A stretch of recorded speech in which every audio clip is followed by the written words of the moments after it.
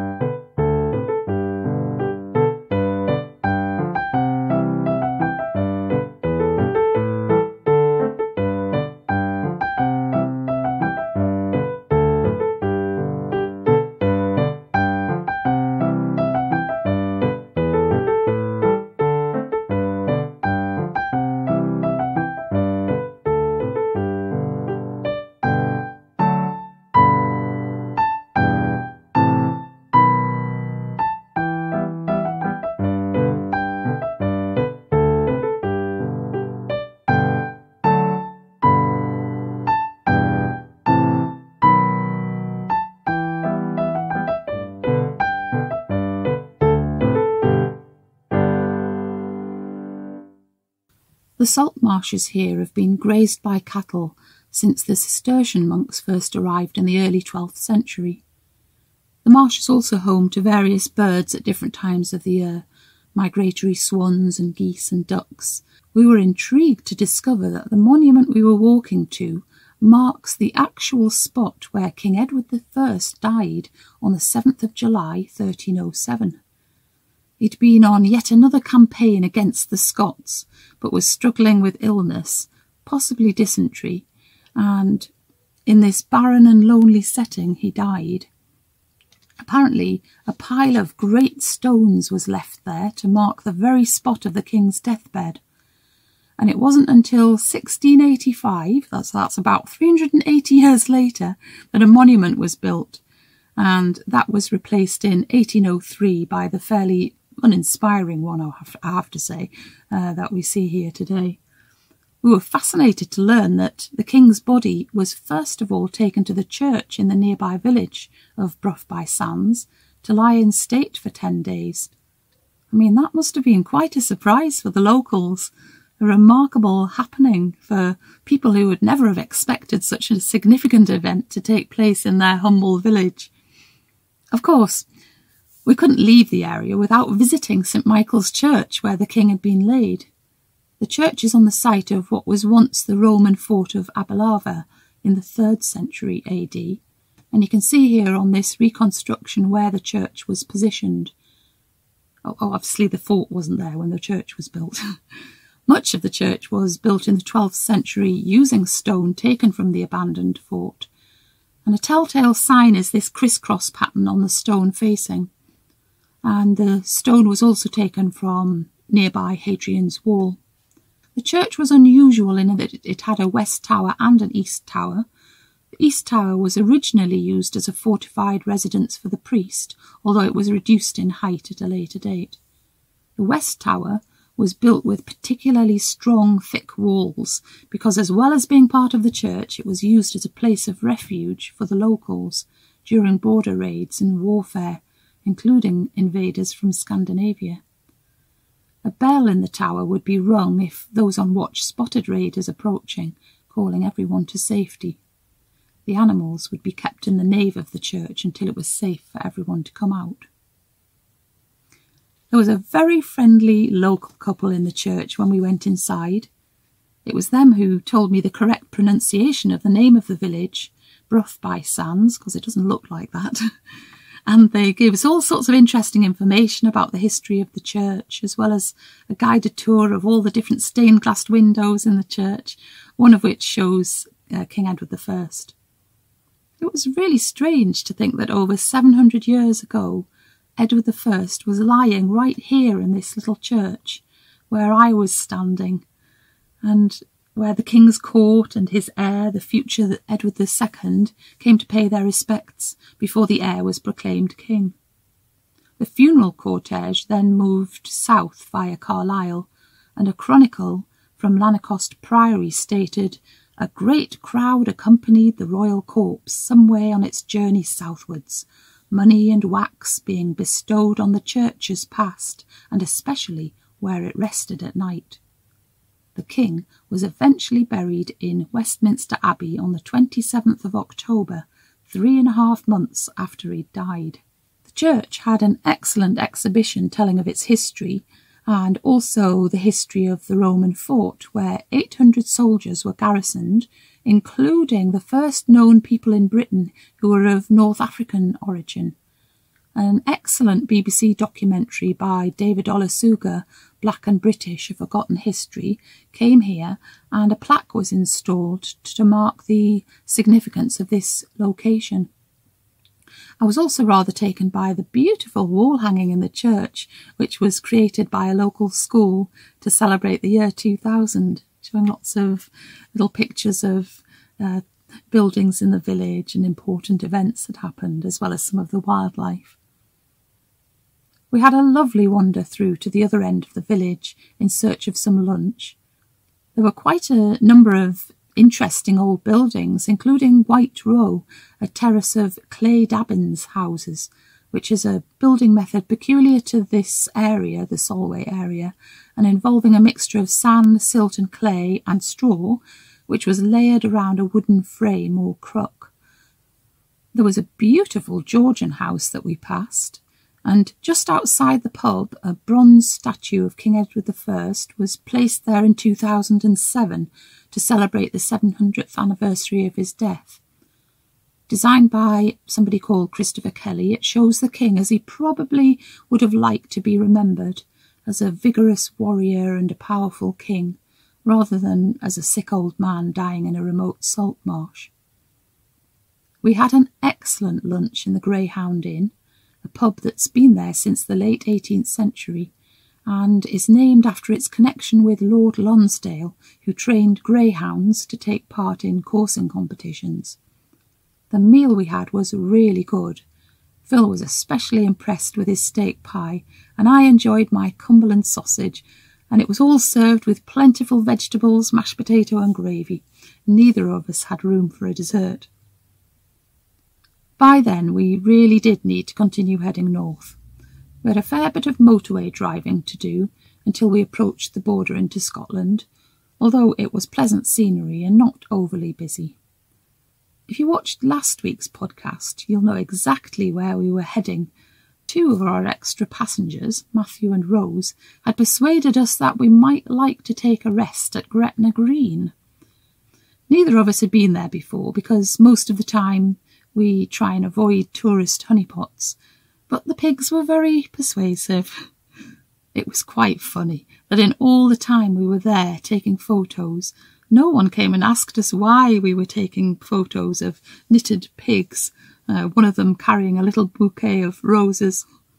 Really, it was a lot of fun, and even Phil got in on the act, taking photos at this special location. Some of the photos that I've been showing you were taken by Phil. And there was even an actual real-life wedding taking place while we were there. So I hope the happy couple don't mind me sharing their happy day. Gretna Green became famous from the middle of the 18th century, after an English marriage law said that anyone under the age of 21 had to have parental consent before they could get married. There was no such law in Scotland, and as Gretna Green was the first village over the border on the western side of England, the blacksmith's shop became the focal point for runaway, underage couples to get married. In the literature of the day, Gretna Green was popularised For example, in Jane Austen's Pride and Prejudice, in which the character Lydia writes to her friend, "My dear Harriet, you will laugh when you know where I am gone, and I cannot help laughing myself at your surprise tomorrow morning as soon as I am missed. I am going to Gretna Green, and if you cannot guess with who, I shall think you a simpleton, for there is but one man in the world I love, and he is an angel." We got on our way again and stopped just outside Glasgow to buy a new kettle for the campervan because we were fed up of the rather metallic taste of our cups of tea with the first kettle that we'd bought. And so far we've been very pleased with the collapsible kettle that we found, especially as tea tastes like proper tea again. The weather took a turn for the worse as we headed for our overnight location, which was a car park at a little nature reserve just outside the town of Helensburgh, on the southern edge of Loch Lomond. It wasn't the most peaceful spot, being next to a fairly busy road, although the traffic noise had competition from the sound of wind and heavy rain. Despite that, we slept well. The rain continued all through the night. Once we were ready for the day, we drove into Helensburgh and did a spot of food shopping at a local supermarket, including the essential selection of cheeses, and then we continued our journey northwards. We passed through a lot of beautiful scenery, but we were mostly seeing it through rain and swishing windscreen wipers. The rain came down heavily as we stopped for a mid-morning cup of tea, apparently at a viewpoint, although all we could see was mist. We took a route called the Clyde Sea Lochs route, and here's a little sample of our rather rainy drive.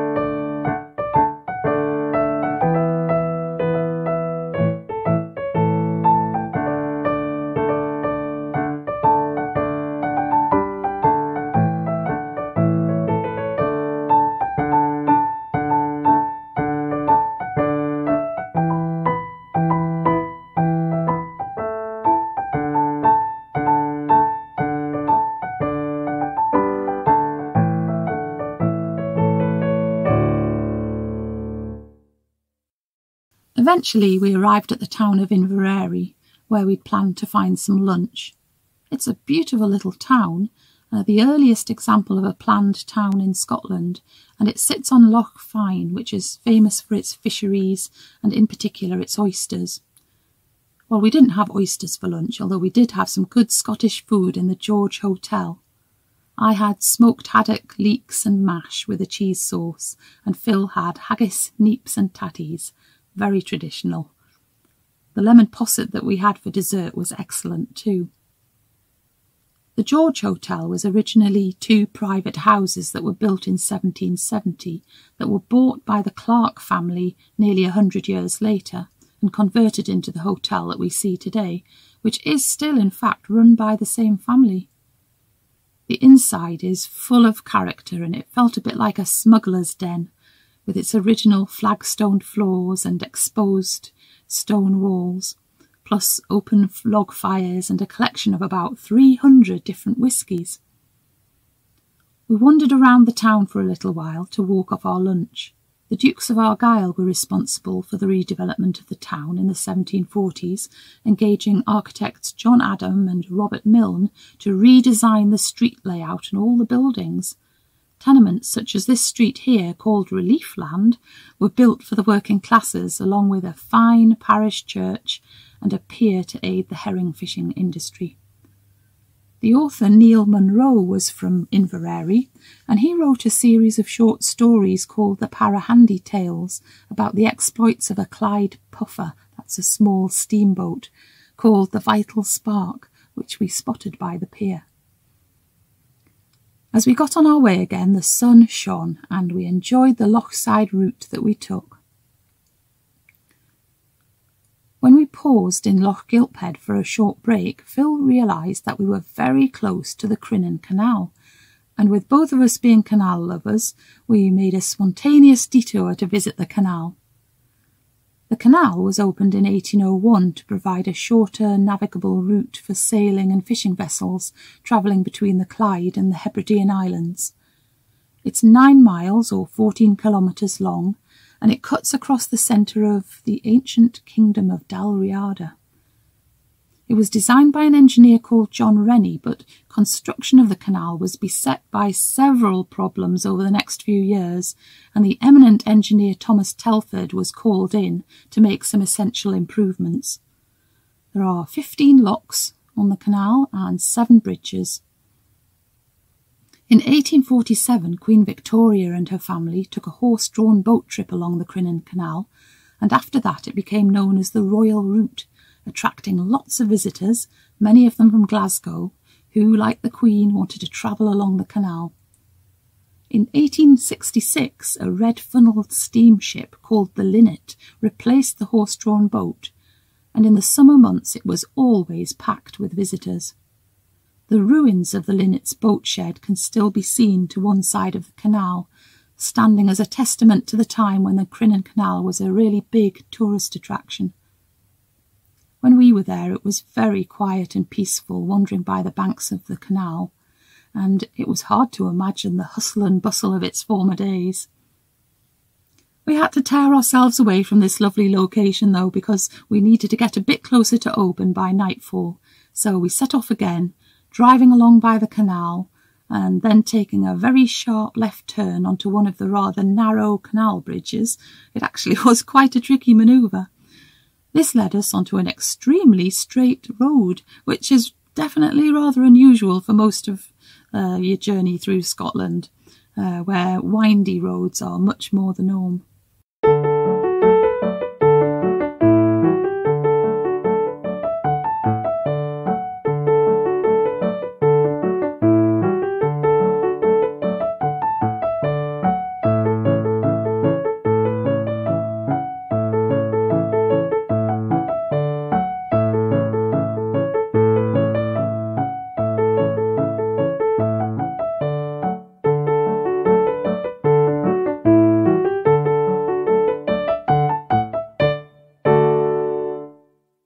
However, we hadn't gone very far when another interesting place caught our attention, a rather impressive prehistoric site, the Netherlagi Standing Stones, which we hadn't even known were there. In fact, the whole area, centred around the village of Kilmartin, has the highest concentration of prehistoric remains in mainland Scotland.